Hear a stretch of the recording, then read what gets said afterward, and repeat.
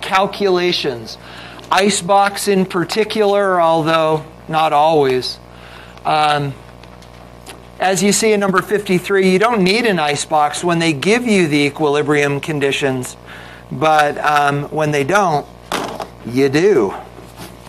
Yeah? Basically, generally, how significant are significant figures? Yeah, so we is it time to have the talk? Okay.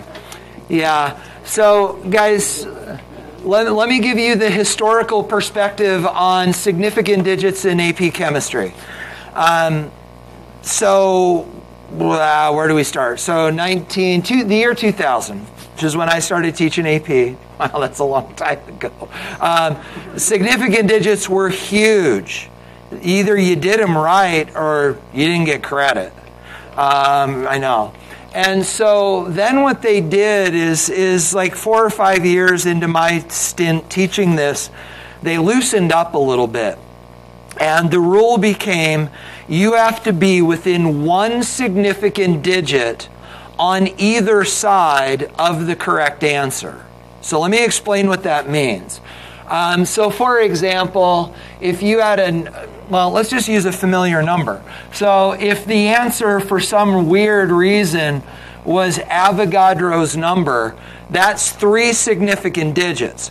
So what that meant is that your answer had to range somewhere between 1 significant digit and that's 3. So 2 and 4. So you had to be within 1 significant digit on either side of the number of significant digits required. So if it was 3, I'm really struggling. Sorry, y'all. So if it was 3, you needed you needed between 2 and 4. And that was great, except for AP chemistry teachers finally figured out how to game the system. And what we did is we just told our students to always put 3 significant digits. Because think about all the problems that you've solved in this class. Never do you see 1 significant digit. Never do you see 5 significant digits. So 3 always put you in the sweet spot for significant digits. And because all of the more intuitive AP teachers were telling their students to game the system by putting 3, back in 2014, they got rid of significant digits altogether. And all hell broke loose. All of a sudden, you had all these kids that were writing like everything in their calculator. And it had to be right. And seriously, there were AP graders, especially the university professors that grade the test, that were just dying inside because there were all these kids that were just, everything there. And so a couple of years ago, they brought it back, and we're back to this rule. So the answer is always put 3. Wait, is that why Leo says put 3? Does she say that? Really? Well, now you know why. But I don't know if it's a carryover from that. But so the answer is on the AP test, you always need to be within 1 significant digit on either side of the correct number of digits. But we're just going to put 3 when we start doing the test. So guys, anything about the homework? Did I just cuss a second ago? Is hell even a cuss word? It's a place. Never mind. It's like where I grew up in Wyoming. Yeah. It's a place in Wyoming. Go ahead. Yeah.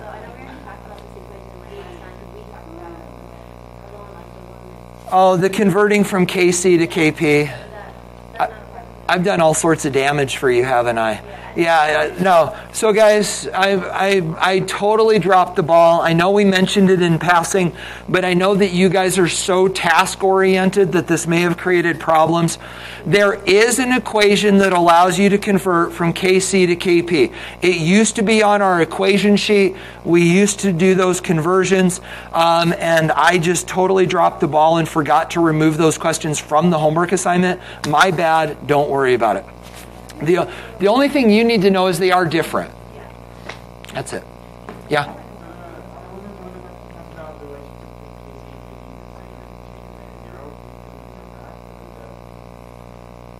Is that in this assignment?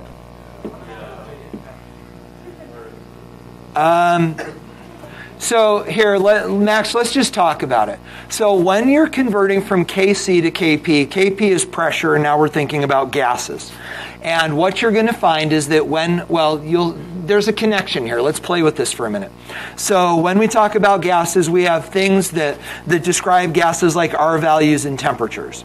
And so we bring that into the calculation when we convert from Kc to Kp. But the other thing that we bring into the conversation is change in number of moles. And so you asked the question, apparently there's a question in the homework that says, if the change in number of moles is 0, then Kc and Kp are the same, right? And so your question is, do we need to know that? And the answer is no, but what you're going to see is that in about 10 minutes, we're going to dig into Le Chatelier's principle. And when we do, we're going to talk about how gas phase equilibria move left and right depending upon the change in number of moles. So in that sense, you do need to understand the bigger principle because it actually determines the direction that equilibria shift when you mess around with moles. So in that sense, you do need to know it, but relative to that idea that Kc and Kp are the same, don't worry about that. What else, y'all? Yes. Hypothetically, if you're doing an ice box and Yeah. there are only 2 and 3, how would you figure out the degree? 5 is 2 number by 2 and multiply by 3? So when you say hypothetically, is there not an example of this? Okay. Yeah, let's talk about it. So for example, if you've got, I'm totally spitballing this, right? But if you've got 2a plus 3b in equilibrium with a c and a d, I don't even know if this works, but is that what you're talking about? So, yes? Will that get us where you want to go? Okay, so when we write the icebox, if I understand what you're saying, we've got some number here, we've got some number here, and we say that again.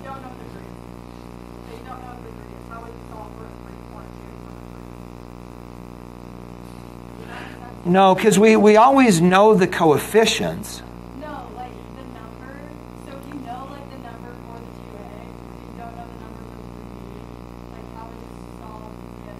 Yeah, okay, so let me finish with this because I think this is going to get us where we want to go. So fundamentally, whether it's the way I'm approaching it or the way you're approaching it, what we're talking about is how do we identify the changes, right? And so the idea is this. We just identify, we can use the coefficients. So in this case, this would be plus x. Oh, thank you. No, it's just that slow. So we've got plus x and we've got plus x. So the idea then is if those are our x's, this would go down by 2x and this would go down by 3x. Does that get you where you want to go? Is that okay? So those coefficients become the changes. Yep. What else, y'all? We done? Please. This is kind of a general question, but could we look at 36b? Yeah. 30, drawing dots. 36, that guy? Yeah. So basically, I said because we have a large KP. Yeah. Yeah. The answer is that because it's greater than 1. So Oh, do we need yeah. to include it's greater than 1, or can we just say because we have a large KP? So, yeah. I don't know. So, I mean, fundamentally your question is does the word large satisfy the... I would be really surprised if an AP grader would not say that that's an acceptable answer. I mean, large assumes bigger than, doesn't it assume bigger than 1? I mean, if something's big, it's bigger than, I mean, in my little world, I think, so mathematically, technically, if you wanted to really justify the answer, it's because it's bigger than 1. But I don't think they would, I think they'd be okay with it. It's a gamble, but I think it's a gamble you'd probably win. So, what else, y'all? Are we good? We're good? Okay. So, guys, today is going to be short. Today is the last day of this unit. We will be taking the test over this unit on Monday. In addition to that, your previous tests are almost done graded, if that's really a sentence. I'm almost done grading them. I'll have those to hand back to you Monday as well. Remember, those are the ones that were one and done, but you already saw the things you did wrong, right? Yeah, that's the good sentence too. So I'll have those back to you on Monday. We're going to take the test on Monday. We will include this test on third quarter's grade. I will fast like a bunny, get them graded and back to you. And then we will get these on third quarter's grade. And then guys, after that, we've got functionally 1.5 more units to go. We've got acids, bases, and equilibrium. Then after that, we've got the electrochem unit, which is frankly 3 days including the test. It's quick. And so, guys, we are rounding the corner. And as I told you, the AP test is tomorrow. Go ahead. So, Skyward would tell you that the end of the quarter is the 12th. So for the school district, it's the 12th. But yeah, and then guys, it doesn't apply to us, but also if you can picture a calendar, the 12th is a Friday, so is the 5th. Do you guys know the 5th is a minimal day? Does anybody, my question, why? Do you? Oh shoot, that's it. We did this before, didn't we? Yeah. So guys, so Friday that is next Friday. So 8 days from now is a minimal day for your B-Day classes. All right. So guys, you need something to write with, something to write on. And Braden, were you good on this homework? Yeah. Matthew? Yeah. Donnie, you good? Yeah. Sophie, you? Yeah. Annika? No. And Ethan? No. Ishmael? Yes. Josh? Yes. Diana? Yes. Chandler? Yep. Isaac, you good? Gone. Ellie? Yes. Landon? Yes. Nathan, you good? Yes. Emma? Yes. Max? Yes. Leslie? Gage, you good? No. Ronnie? Gone. Kaylee? Spencer? Danielle, you good? And Meredith?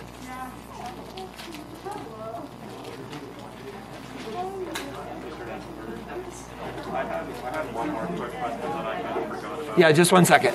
Let's get everybody together.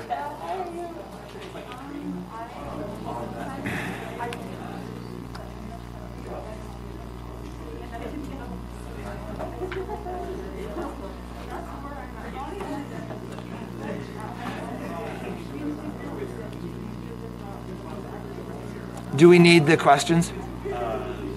Okay. Hey, so guys, before we bridge forward into the last day of material, Donnie has one more thing he'd like to explore. Go ahead. Yeah, basically on the last problem, that was the one we needed to do the quadratic formula. Oh yeah, hold on. Let's look at it. So guys, Donnie's turning our attention to this. Typically at this point in this process, at least some student in the class just shares their admiration and awe at the fact that I actually type up all these things. You guys never even went there.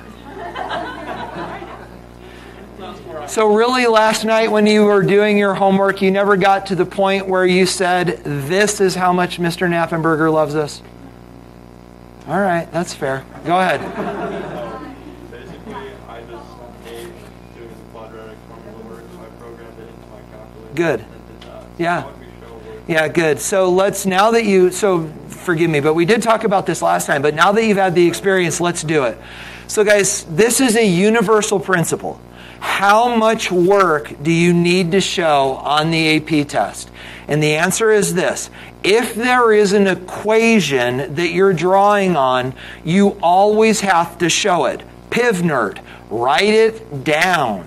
Now guys, with that said, when you write your KCs, KAs, KBs, KWs, KSPs, any Ks, you do not have to write the general form that says X to the A, Y to the B, whatever that is. You don't have to do that. But what you do have to do is this. So bottom line, you need to set up your icebox. You need to do the background calculations that bring you to, in this case, the molarities. So this has got to be there. The icebox has got to be there. And then this, oh, poop. Don't touch the board. Then in addition to that, this has got to be there. You have to set it up. Products divided by reactants, that's got to be there. Then this has got to be there. You've got to plug in your values. At that point, you can write down the answer. You don't have to show anything else. In this case, you needed to get this into standard form before you can solve it. You don't even need to show that. You just need to show the setup so that the grader can look and go, what numbers are they basing this calculation on? And then at that point, you don't even need to give the nonsensical result. You just need to give the answer. If you did that, you've shown that and more. Yeah, absolutely. So, but do you understand what I'm saying is everything from here above, you can let your calculator do. With that said, there's one other thing you need to show. Guys, please, a lot of people make this mistake on the test and the AP test. They get to this point and they get so excited that this actually worked and they were able to solve the quadratic formula, and they forget to plug this number back in up here. Guys, please do not forget to do that. That's why I made it in blue so it stood out. Make sure that you're then doing this, plugging in the X and solving for these molarities. Okay, yeah. Let me show you. Yeah, that's a great question. Yeah, no, so let's talk. So guys, what does the AP test actually look like? And the answer is this. This is the AP test. Well, not last year's, because last year's was online. So this is the 2018 test. Doesn't matter. They're all the same. So first of all, about writing big, write big. Seriously. No, different questions, same structure. So realize that AP graders, they grade these things in gymnasiums at universities. And these poor people are huddled over tables literally for 8 hours a day reading student work. It's a fate worse than talk. So there's 3 places where hell exists. Wyoming and wherever they're grading AP tests. But to answer your question, write big. And this is how much space you have. You have unlimited, and so understand that, like, for example, this is like question number 1 on the 18 test is 2 pages long. It's big. But then you have this and this, and, well, that's it. So you've got that much space to solve the problem. So I've never had anybody run out of space. So, yeah. You guys good? You ready to do this? Other things you want to talk about? Guys, I love that your attention is starting to turn towards the AP test. What's up with significant digits? Am I going to run out of space? Guys, these are the kind of things that you want to sort of start to keep that in front of you as you're working through some of this. So, other things to talk about? Matthew, were you going to say something else? Sure. I saw you go like this, and... That's all right. So if it's all that packing, are we getting to put it back and forth? Yeah, good question. And the answer is, I don't always know. I've never taken an AP test. They didn't have AP in my high school. But in addition to that, so they change the way they administer the test. I don't know what's going to come in 2021. But in years past, understand, you get 2 copies of the test. One is that, which you eventually will get graded. That goes to that place we've been talking about. And then the other one stays with the AP. So you actually have 2 full copies of the test. So you're not flipping back and forth. I don't know what they're going to do this year. I hesitate to say that you won't be. Yeah. How big are the tables? Like, are we doing it like the English desks? So again, we need to. I don't know, but if this were any other year than this year, I would say you'll be in the library and you'll have all the space you need. I hope that that's still the case. We do know that we will be offering the test in school. We do know that we will be offering a paper version of it, which isn't surprising to us, right? Because we've been in school all year. But there are some schools that are going, really? We can give this in school in other states. So we know that we'll offer it. So I think we'll be in the library. Some years we've been in the wrestling room, and that's been really weird and stinky. But my suspicion is we'll be in the library.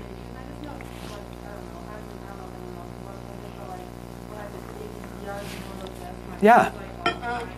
So frustrating. Wait until you get to college and the desks that you have are in the theater seats and it's a little slab of wood that folds up and out, and they're always right-handed. They're always right-handed.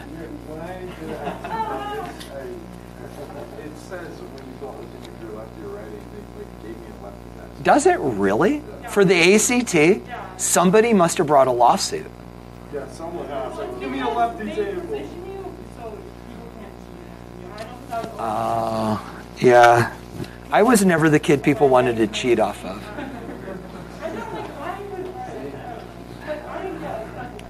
That's interesting. Oh, so the ACT when I was a student was a whole different deal. You took it once, you were done. You didn't study for it. You just went and took it. And I got a 28. So, and that was it. I was done. It got me a scholarship to a full ride to the University of Wyoming, and off we went. So, go Pokes. Yeah, that's right. Oh, goodness. Okay, so guys, Le Chatelier's Principle. Again, keeping with this, keeping with the work that we're doing to make up for the fact that you guys learned this stuff during the height of the COVID crazies. And literally, this, I think, was the last thing that you learned last year before we just called it quits and wrapped up the school year. So you didn't learn this in person, you learned it online. We were struggling at best to try to find ways to present this to you from a distance. So guys, what I'd like to do is I'd like to bring you back to our water tube game, and I'd like to share with you Le Chatelier's Principle conceptually. So guys, let me give you Le Chatelier's Principle in a 3-minute demonstration, and I think that this will anchor this for you, and then the rest of the day is going to go really fast. Do you guys have, what's the numbers? I love that you guys know that. 65 over here, right? Do you guys ever struggle with that like I do, that you have no problem remembering really stupid stuff like 65-35, but the stuff you'd really like to remember, not a chance? Yeah.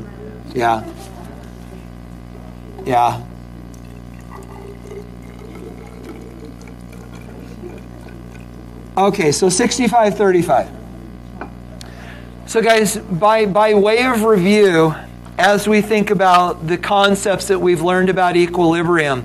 So we know that this thing is going to settle down at a 65-35 ratio. But are you comfortable with the idea that it doesn't matter where we start? We could have started with all product, no reactant, all reactant, no product, some of each. Doesn't matter. We're going to end up here. Is that good? Okay. Now, guys, let's talk. So we've now got this system that's at equilibrium, and you understand that if I keep doing this, it's not going to change, right? Okay. Now we need to bring Le Chatelier's Principle into this demonstration. So, guys, Le Chatelier's Principle is all about stress and response. stress and response. So how do we stress a reaction? And the answer is we add stuff to it or we take stuff away. So guys, for example, this. If I kept doing this, this thing's not going to change, right? But what if I come along and do this? Now I've added some reactant, and this reaction is no longer at equilibrium. Are you comfortable with that? I just caused the reaction stress. So now, guys, as this reaction continues, what's going to happen? Well, guys, watch close. Just sort of eyeball the levels and then watch. So as I continue, what is happening to the amount of reactant? Is it going up or down? The amount of reactant is going down. Where's it going? It's becoming product. And guys, eventually what's going to happen? It's going to get back to equilibrium. Will it be 65-35? No, but the ratio, that's like 2 to 1, right? That ratio, the 65-35 ratio, will be restored, just not at 65-35, but we'll get back to equilibrium. Does that make sense? So guys, look at what we did. We added reactant. What did the reaction do? It got rid of it. Now guys, what if we take away reactant? So if we take reactant away, now watch what happens. So now the reaction, in trying to get back to equilibrium, what's it doing?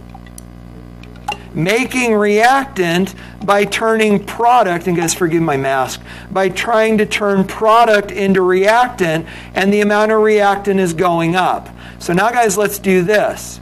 Let's start with a bunch of reactant, and now let's take away product. Now watch what happens. Now as we do this, what's happening to the amount of product? It's going up. So guys, we did 3 different changes. We added reactant, we removed reactant, and then we removed product. And we looked at the way the system responds to those changes. Can you summarize what you saw in those 3 examples?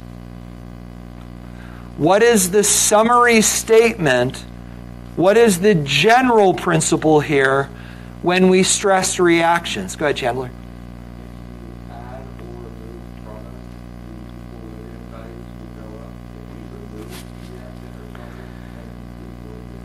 something, So be careful with, I love the way you're trying to organize this, but be careful with the equilibrium going up or down. It actually doesn't change. It'll always go back to 65-35. Given that idea, do you want to amend your answer? the ratio will stay the same. Yes. Just the value. And so they will change, but let's see if we can come up with a more general observation. Were you going to jump in, Ethan? I thought I saw. I was just trying to figure out something with the ratio of products. Okay, so the ratio doesn't change. The ratio will always remain 65-35. Just a second, we're going to go ladies first. Go ahead, Soph. In my head, pretty much it's like the summary of it is whether you change reactants or products, it doesn't matter the reaction's going to go back to equilibrium. That's true. That's absolutely true. But at a micro scale level, how does it do that relative to what we added and removed? Donnie, did you want to jump in? I was just going to say it proceeds towards the equilibrium. It always proceeds, which is kind of like Q, right? Because maybe I'm not framing the question well. Let's do this. So imagine that this thing is back at something like equilibrium. And when I took away reactant, what did the reaction do? Made more. When I added reactant, what did the reaction do? Got rid of it. When I removed product, what did the reaction do? Made more. Do you see the summary there, guys? Reactions will equilibrium reactions will always respond to stress by undoing the change that you make. It's kind of like a really stubborn kindergartner. You tell them to sit down, they stand up. You tell them to stand up, they sit down. they will defiantly do exactly the opposite of what you've done to them. So guys, if you take, again, let's go back to equilibrium. But guys, if we're at equilibrium and if I add reactant, the reaction's going to get rid of it. If I remove reactant, the reaction's going to make more. Whatever you do to a reaction, the reaction is going to struggle to undo whatever it is that you've done. Do you understand the idea? Guys, the question is this. So this is 35-ish. Let's pretend that's 35. Let's pretend that's 65. Guys, the question is why? Because obviously these reactions, right, and this is representative of a reaction. Guys, the reaction doesn't know. It doesn't know it's supposed to be stubborn. It doesn't know that it should try. What is it about the reaction that causes this to happen so that the reaction is undoing whatever you do? Go ahead. That's it. Which therefore changes what?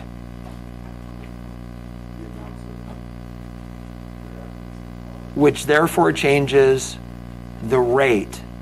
So guys, this is all about rate. Check this out. If I take reactant, that's not at equilibrium. Is it now? Let's say that's 65. Let's say that's 35. So guys, you got to look at this through the lens of rate, because that's the way you're going to explain this on the AP test. So guys, it goes like this. Right now, we'll assume this is at equilibrium. Right now, what do you know about the forward and reverse rate? They're the same, right? But now, guys, what happens if I add a bunch of reactant? Well, guys, what's going to happen to the amount of reactant? Is it going to go up or down now that I've made the change? So as I continue now, look at what's happening to the amount of reactant. Is it going up or down?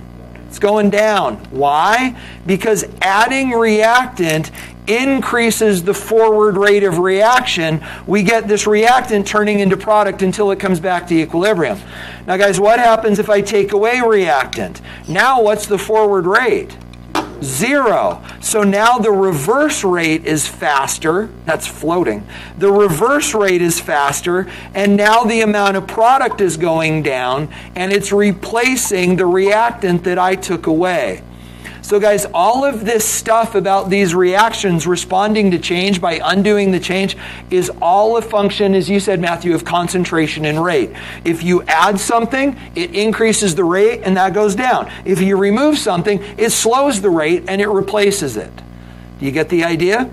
So guys, again, when you describe this on the AP test, it's got to be about rates. They'll ask you, what effect will increasing the concentration of H2 have on the reaction? And whatever the answer is, and then it says explain. And it's because it increases the forward rate of the reaction. It always comes down to rate. You guys okay on this? Guys, we've got like 10 minutes to summarize this in a couple different contexts and we're done. So guys, fundamentally, do you have questions about what we just did, which is Le Chatelier's principle? You okay? Do you remember any of this from last year? Maybe. Isn't that strange? So what you're telling me is that online instruction is actually not? Yeah, it depends on the class. Really? Well, like history, I think I would do online. So that's probably the first thing. Yeah, but something like PC calculus. Yeah, no. Sissy. All right, so guys, you ready? Le Chatelier's principle in a nutshell. 1, 2, 3. Le Chatelier's principle simply says this. If a system at equilibrium is stressed, it will shift in a direction that partially undoes the effects of the stress-causing change. ... moving back to equilibrium.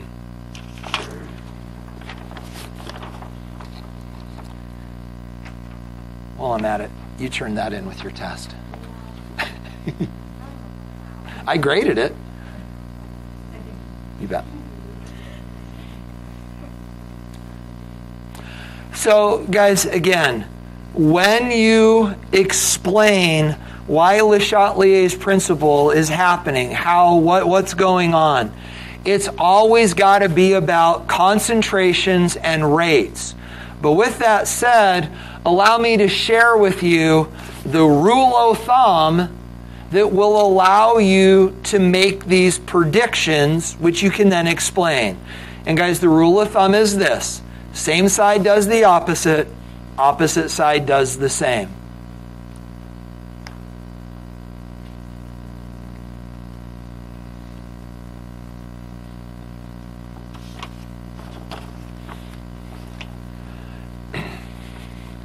Guys, this universal principle will get you through the thinking about the direction the equilibrium shifts. Then you just have to explain it using rate. So here's what we're going to do. Don't write any of this down after this, but here's the deal. Guys, we are now going to talk about this idea of Le Chatelier's principle in 3 contexts. First, we're going to talk about concentration changes, adding or removing products.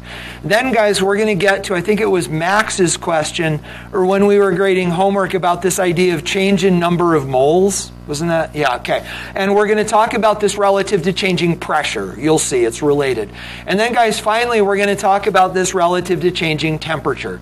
How does temperature, pressure, or concentration changes tie into Le Chatelier's principle? Then briefly at the end, we'll talk about catalysts, and then we'll be all done. You guys ready to go? Concentration first. So consider the Haber process that is this. And guys, you don't need to write this down. But here's the question. How will adding hydrogen to this reaction affect the equilibrium? So guys, let's talk about this. Here's how you discuss this.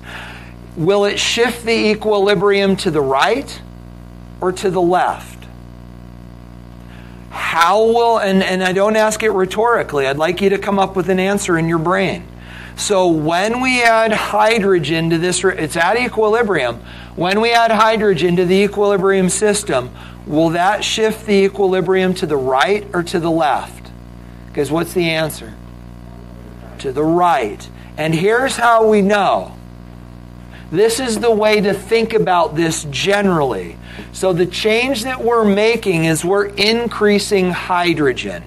And guys, if we increase hydrogen, remember our little, it's not a mnemonic, but our little phrase, same side does the opposite, opposite side does the same.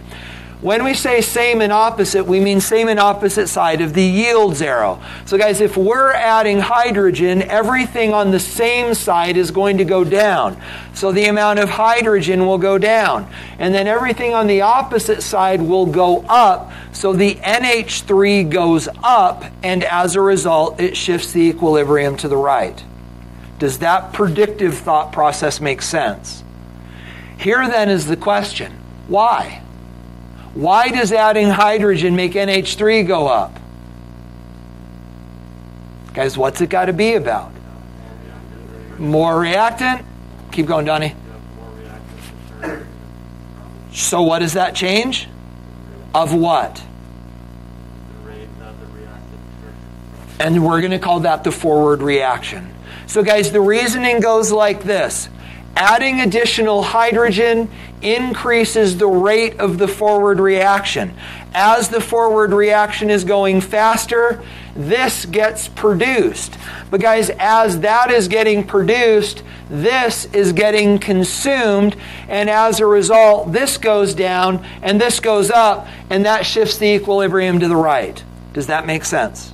Go ahead. Does the rate for M2 go down? The rate or the concentration? Because an element, a factor of a reaction doesn't have a rate. It has a concentration. I guess. So the concentration of N2 will go down. So in order to get rid, this is what's going on. In order to get rid of the excess hydrogen, the reaction bonds it together with nitrogen and turns it into NH3. Why does that happen? Collision model.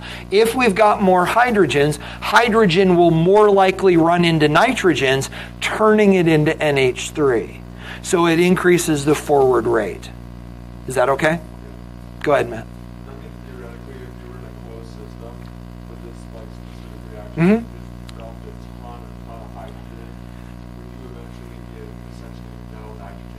No, because you always have the reverse reaction, right? So realize that what it's going to do is it's going to come back to equilibrium, right? So we will still have the same proportional ratio of products and reactants. And so this thing, I mean, again, like our silly number is 65 over 35. So pretend that's this. So this is our 65, and this is our 35. And as we add this, it's going to come back to the same equilibrium ratio, but there will be more of this in that equilibrium mixture. Okay. I was just thinking, like, if it's a closed system, Yeah. you can't possibly get more nitrogen. Right. Would it still balance the same equilibrium? It will, and it'll be at the same equilibrium. And I'm sort of letting you not like this answer for a minute because I'm about to show you the picture. But the idea is that we will have more of this because this is getting created, right? And we'll have this, some of this will be consumed. Now, here's the question, and we haven't talked about this yet. What will happen to the final concentration of hydrogen? And the answer is we've added hydrogen. So initially there's more of it. But as this hydrogen bonds together with the nitrogen that was already there to turn into NH3, some of this is going to be consumed. So it'll go up, but then it'll drop. And eventually then the product, if you will, the numerator products times, so not the sum, but these multiplied together will come back to this ratio. So let me show you what I'm talking about. This is actually the data. Let me grab my writing utensils and then zoom in a little bit. So it actually looks like this. So here we've got a constant amount of hydrogen and nitrogen and ammonia. So we know, are you okay with that? We know we're at equilibrium because those are not changing. And guys, this is concentration and time. And then at some time, we squirt in a bunch of hydrogen. So now we've got additional hydrogen, and so that increases the rate of the forward reaction. And as that happens, look what happens to the concentration of the ammonia. As predicted, the amount of ammonia goes up. And guys, as that happens, the amount of nitrogen goes down. But now let's look at what happens to hydrogen. So hydrogen spikes when we squirt in the hydrogen, but then some of that hydrogen gets used up because it's being converted into NH3 along with the nitrogen. And so when we now reach this new equilibrium, notice that we have more NH3, less nitrogen, but we have more hydrogen. Not as much as we squirted in, but more than we started with. And when we look at our Kc value being NH3, and that's squared, and then N2, and I know those should be brackets instead of parentheses, but bear with me. If we could lift these concentrations out and plug them in there, we would find that, in fact, we're back to exactly the same equilibrium. Yeah? The rate stays constant, like the concentration. The rate, well, so not initially. Initially, the rate of the forward reaction increases because we've added more hydrogen, thereby increasing the rate. But when it finally settles back down at equilibrium, then yes, now the rates are the same as they were before. Okay. Is that okay? Yeah. Yeah, go ahead. If you had more reactants, would adding more hydrogen make it Try that again, Max. I wasn't quite tracking with you. If you had like more reactants, would adding more hydrogen have like a nitrogen effect? Adding more of it? So like if for some reason this thing settled down at an equilibrium and you just had a bunch more nitrogen for some reason. So if you had like oxygen reacting and maybe like Oh, so you mean there are literally more things that are okay, ask your question again. if you have more things that are reacting, just adding more hydrogen to the equilibrium, make it settle out. Well, I mean, we would have to talk about specific examples. But imagine that we magically just added another reactant here, which then would add another factor here, right? then any change that we make to the equilibrium would proportionally have a smaller impact on the change throughout the system. Which kind of makes sense because you realize that there are more things that contribute to the product. So a change in one of them would have a smaller impact on the whole. So I'd never thought about it before. It's nothing you'll ever encounter, but I think, yes, what you're saying is correct. But I wouldn't stake my life on it. I'd stake your life on it, but not my life. Yeah. Is there a point where you add so much H2 that you have no way? That's a beautiful question. And I think that maybe, Matthew, that was sort of what you were chipping at a little bit there. And the answer is no, that you cannot so completely overwhelm an equilibrium that you basically shut off the reverse reaction. This thing will always be producing some reactant in that example. It will always be working backwards as well. With that said, you can overwhelm an equilibrium to the point where, for all intents and purposes, it does shut it off. And that's what Haber did, right? Because this is the process that Haber maximized in order to make a bunch of ammonia, right? So that we needed it as fertilizer. And so functionally what he did is basically figured out a way to make this reaction quantitative, so that the reverse reaction was so not favored that he basically shut it off, so this thing did go to products. You do that by changing the temperature, changing the pressure, and then frankly, the other thing that you do is you siphon off the products as they're getting produced. Right? Because if you siphon off the products as they're getting produced, basically what it means is that this tube never fills up. Right? If you're sucking it off the bottom, then this reaction is always scrambling to set up to replace it, which is another thing that you can do. Yeah. What else, y'all? Y'all good? Is that okay? All right. So guys, that's concentration. Great questions. So let's fiddle around a little bit with pressure then, shall we? Guys, this you did not learn last year. This is brand new. But let's talk about it and then we'll play with the implications. So guys, in gas phase reactions, pressure can also have an impact on equilibrium. So your choice if you want to include this in your notes, but fundamentally the deal is this, guys. If you have a gaseous system at equilibrium, and you, for example, decrease the volume, which increases pressure, right? Thank you, Boyle's law. So decreasing the volume increases the pressure. The reaction, and Max, this is where your question comes in, the reaction will shift towards the side with the fewest moles of gas.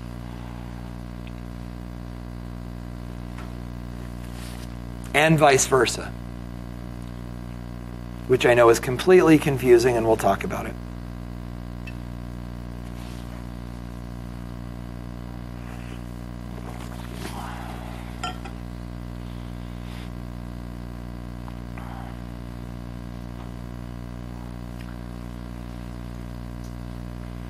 Can I show you? So guys, it looks like this. Let's go back to our good friend, the Haber process. And here's the question. If you squeeze this reaction, what direction does the equilibrium shift? That's literally a question you've got to be able to answer. If you squeeze this reaction, which way does the equilibrium shift? Guys, why is the answer shift to the right? And let's talk about it. So guys, don't write this down, but here's the deal. So we've got piv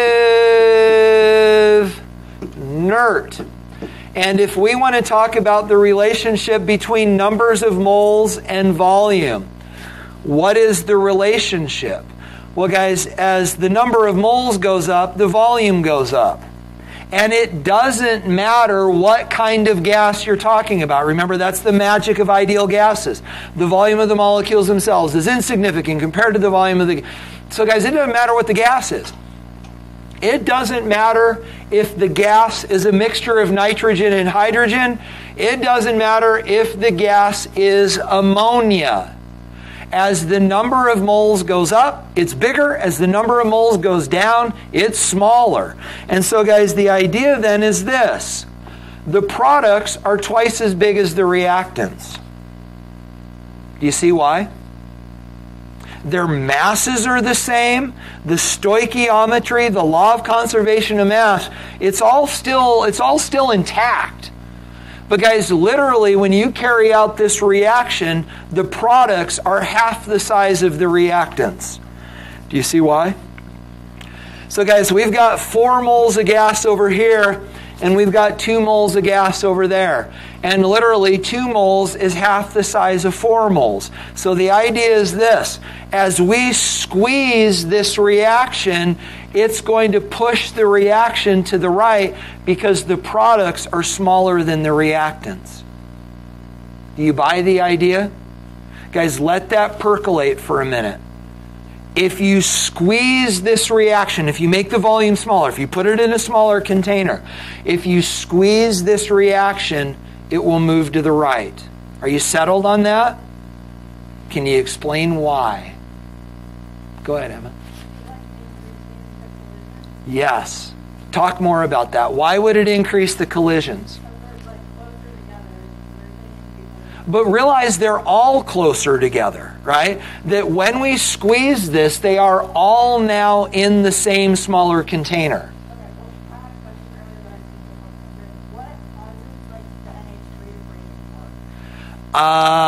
Energy.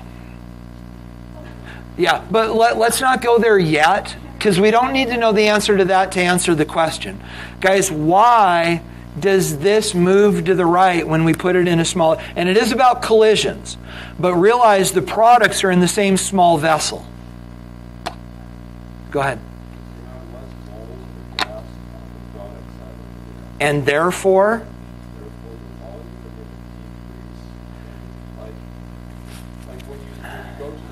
Yes?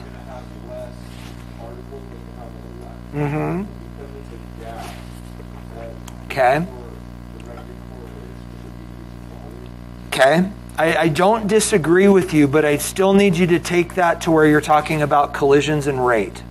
Because these always have to come back to collisions and rate. Go ahead, Brent. Yeah, so let's do this. So let's draw ourselves a container, and then let's just use colors. So let's let blue represent nitrogen, and then let's let red represent hydrogen, and then let's let disgusting green represent NH3. Are we getting any closer to it? So guys, let's put these in here proportionally. So it's 1 to 3 to 2. So the idea is this, and I'm gonna move, whoa, that is not what I wanted to do. I'm gonna move this over so that I can draw 2 circles.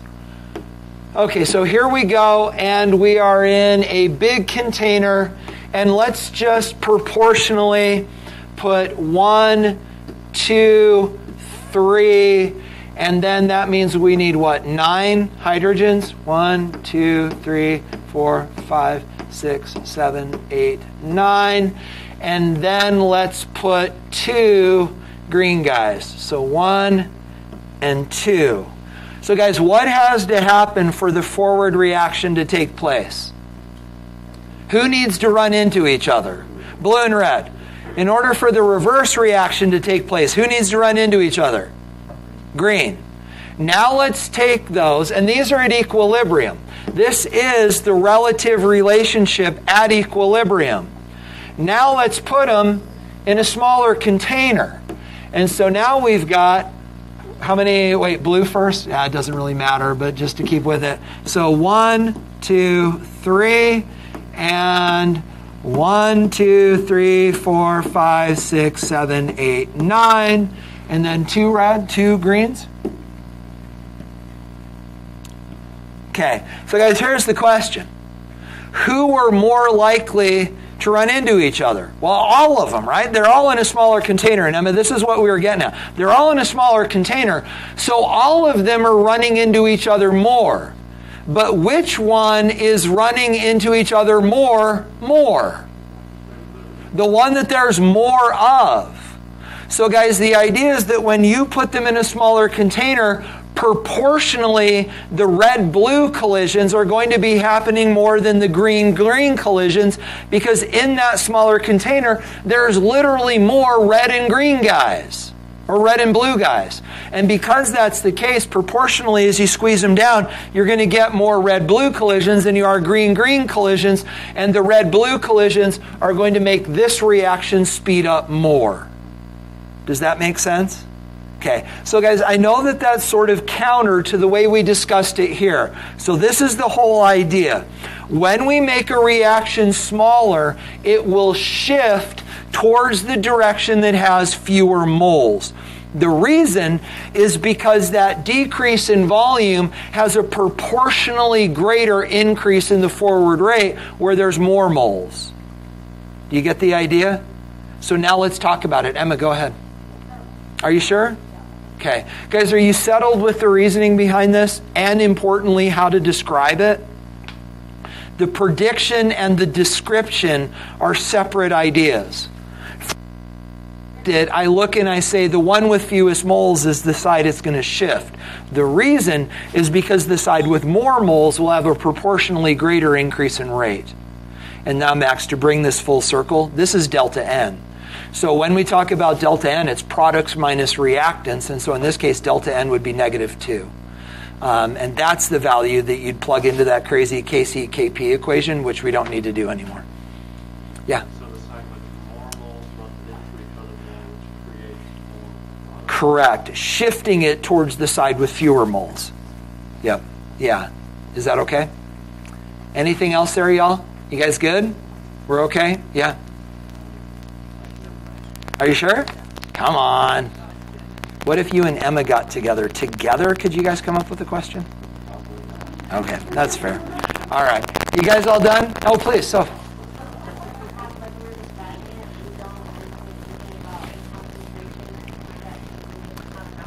It's not, well, and you have to be especially careful with concentration here because these are gases.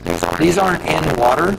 So concentration is a word I would shy away from, but what we would say is it all comes down to collision model and rate. That decreasing the volume proportionally has a greater increase in the collisions for the forward reaction because there are more of those particles present. Is that okay? Guys, are we done with pressure and volume related and relative? Yeah. Oh, good.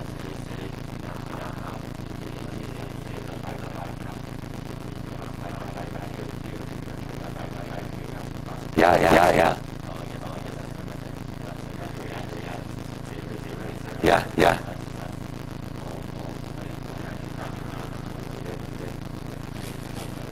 Whoa. Okay, say that. Hold on. Let me write down because I need something to stare at. So nerd. Go ahead. I know. This doesn't involve wormholes, does it? Oh, good. No, keep going. No, I'm really curious. I want to think through what you're thinking about. Go ahead. Yes.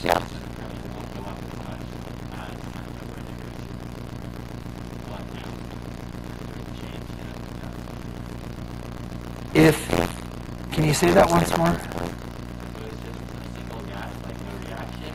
Oh.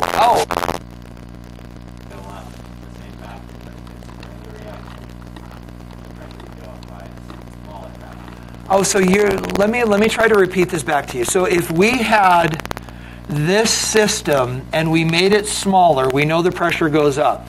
But if we were to do a similar change to a container that only contained one gas, so it wasn't reacting, the pressure change overall would be the same. That here we have a mixture of gas. Wait. No, you're right, because N is changing. Yes. No, you're right.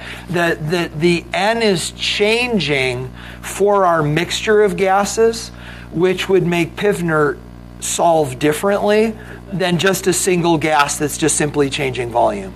No, you're absolutely right, because N's changing. Yeah, that's interesting. That sounds like a science fair project. You guys all done with this? We good? All right. So guys, one more to talk about. And the last one we need to talk about is temperature.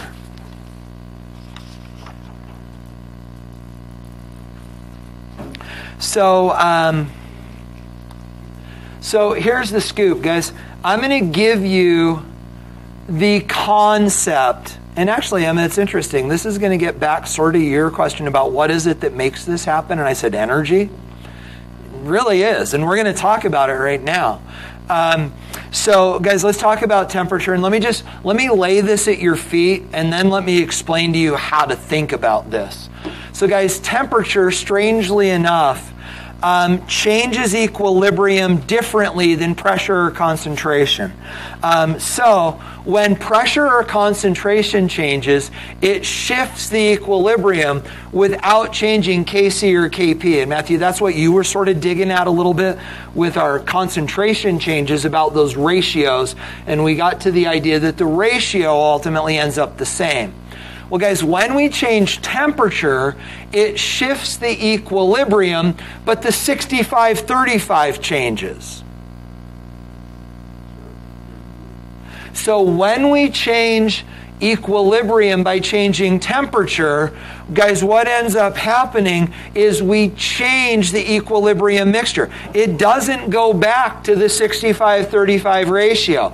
If you're not sure why, guys, you may remember that some time ago we said that Kc is products divided by reactants, but then we also said that that is equal to the ratio of K forward divided by K reverse. And back in the previous chapter, we talked about the idea that we can change these little c rate constant values by changing things like temperature and surface area and things like that. So guys, when we change the temperature, we are changing the equilibrium, but we're actually changing this because what we're actually changing are the K values. Does that make sense? What then do you need to be able to do with this? And guys, fundamentally the deal is this. When you're trying to figure this out, just treat heat like a reactant or a product. And as you do that, if a reaction is exothermic, reaction or heat is a product. And if you've got an endothermic reaction, then heat is a reactant. Can I go on, or can I show you what we're talking about? So guys, let's do this. Let's go back to H2 plus N2 in equilibrium with 2NH3. And where's my other 2? Here. Did I do that wrong? Oh, and a 3 here. Now am I okay?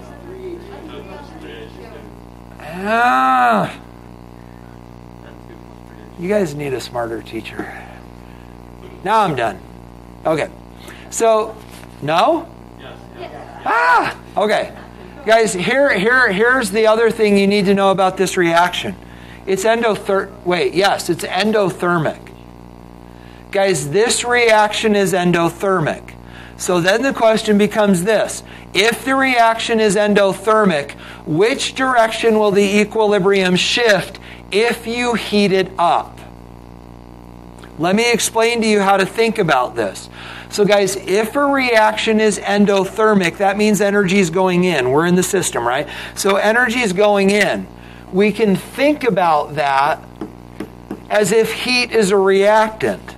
Now, if we are heating something up, heat goes up.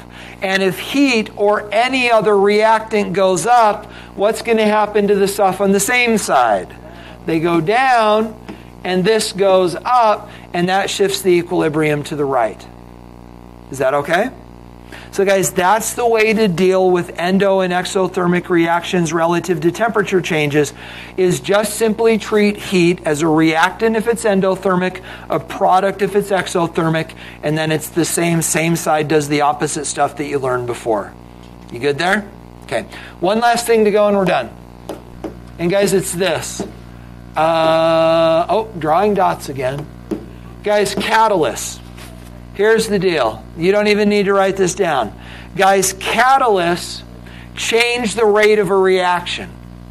But they change the forward, and they do that by dropping the activation energy.